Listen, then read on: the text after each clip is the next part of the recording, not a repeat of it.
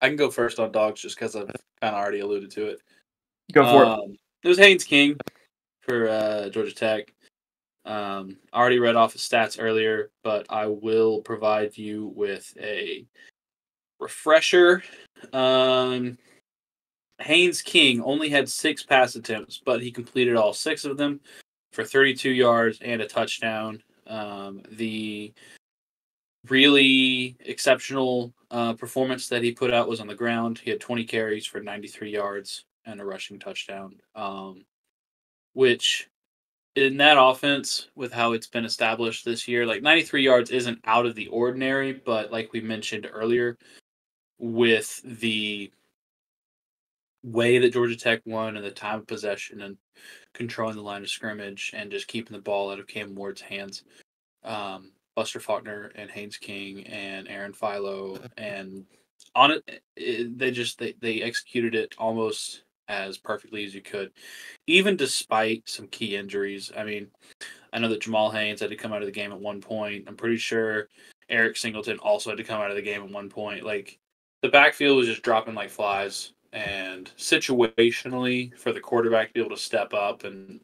keep supplementing the run game like that in a game where you need the run game to work, I think speaks volumes.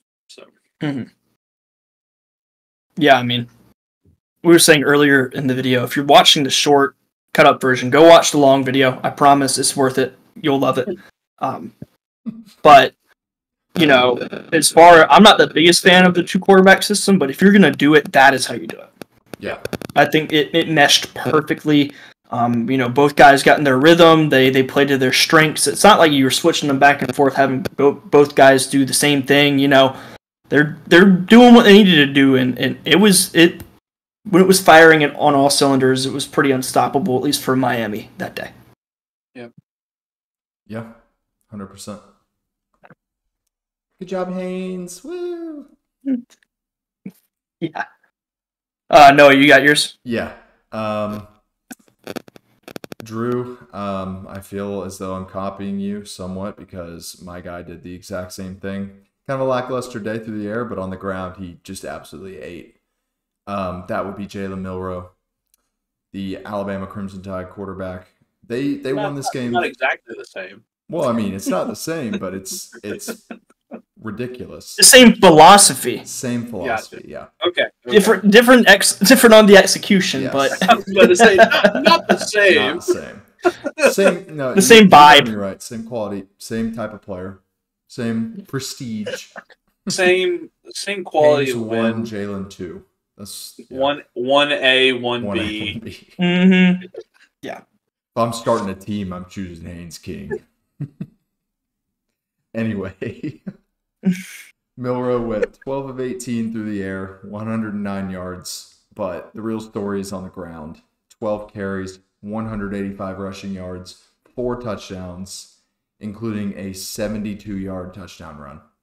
Just unbelievable. Killed him. I mean, I want to see if he runs the 40 at the combine. Genuinely, he looks like the fastest person on the field at any time at the quarterback position. That kind of weapon, when it works correctly, is quite literally unstoppable. Yep. Especially when you have a downfield threat like Ryan Williams and guys out wide that can stretch the field, and you have to respect that as a DB. I mean, there's nobody to account for the quarterback, and if he can do that, and they can continue to do that, that's pretty much unbeatable, in my opinion. Yeah. Sadly, Brandon, I don't think you're going to get your wish because he does have that quality tape already where he looks like the fastest. He's not. If I were him, and I would not risk that. I just want to see him run it, dude. I would just love to know what the number is because he'd break the combine record for quarterbacks. Probably. Absolutely, he would.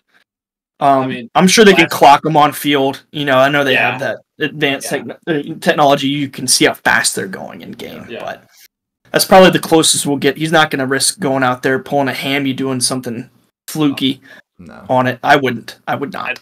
At this point, if I'm Milroe, I don't even throw. I just show up and interview. That's the trend that's going in. If you have enough good tape, why do it? And he's got good tape. Yeah. I mean, hey, just saying, Milroe's a freak, but Haynes King didn't throw an incompletion all day. So. Hey now. He's got him there. Yeah, you got me. Oh man, that's good stuff. You can't argue that 100% completion rate on the day. I got no retort. There you go. Well, I roast my case. Brandon, what I'll wrap it because I could have taken either of those two guys. I was kind of like, I'll take Milroe. We'll see what Noah does, but take a 330 spot guy. I'm keeping it. I'm picking a nooner here. Actually, I'm keeping it in the SEC. Pretty good stat line out of Quinn Ewers, to be honest with you. I know Florida's secondary was banged up, but look, the way I see it is that if Texas is going to win out and do anything in this postseason, it's going to be on the back of Quinn Ewers. Their biggest struggle in the Georgia game was, he got pressured a lot and did not have a very good performance. Even got benched at one point in favor for Arch Manning. In the second quarter, even, he came back and didn't really do much. He did more in the second half than he did in the first half, but still. Quarterback play in today's college football is paramount. And he did not have the stat line on the ground like those two other gentlemen that we just talked about did. However, he had 333 yards through the air and 5 touchdowns. So, I mean, Florida's secondary was banged up. Like I said, it was pretty much barbecue chicken all day, but going out there executing against a SEC opponent where, they just hung with Georgia. Florida's frisky. You can let them hang with you if you let them. They will hang with you if you let them. So just going ahead and putting that away and continuing to look good, I think, is why he's my pick, and we'll see what they can do for the rest of the season. He's going to be, like I said, he's going to be big in their continued success in the SEC championship and beyond. Looking forward to A&M at the end of the season. Absolutely. Yeah. I think that's it for Dawgs, unless y'all have Yes, sir. one other. I do not have anything else. The only honorable mention would be the South Carolina front seven for containing the legend that is Diego Pavia, but I give it to Ole Miss's front seven. How about that? I'll be a good sport. Y'all see that video? Y'all see that video where it was like two guys doing a swim move at the same time, untouched?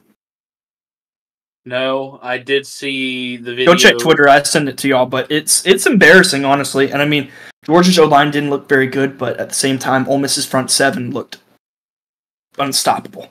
I did see a video where Ole Miss rushed 4, and all 4 of them got in on the tackle behind the line of scrimmage. It might have been that one. Or maybe it's 2 separate instances. Who knows? That could be the case, honestly, with how things went. Genuinely, the way that the offensive line was blocking on that play, I'm like, this had to have been a screen, right? Like, you're telling me all 5 of them got beat? There's no way. With as often as they call screens, it could have been a screen. They call screens all the damn time. Carson handed the ball off. That's the part that pisses me off. Don't remind me.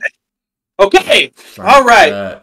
I had an idea for a thumbnail, so I'm making it right now. Good. It's gonna strike while the iron's hot. It's gonna say depressed Georgia fans discuss. Amen. That's a good one. Yeah, but honorable mention to them. They kicked our fucking asses, so congratulations. Yes. They made us look childish. Yes. And maybe the philosophy is go out and buy the best front seven that money can buy you. I mean, hey, I'm not even being a sore loser. Like, genuinely, in today's college football at this point, seems like that's probably a very, very sound strategy. I mean, he can't throw the ball if he doesn't have time to throw the ball. No, there was a few plays. There was a few plays that looked like damn near, I'm playing NCAA and Gauge 8. You walk all of them up, you send 8 guys.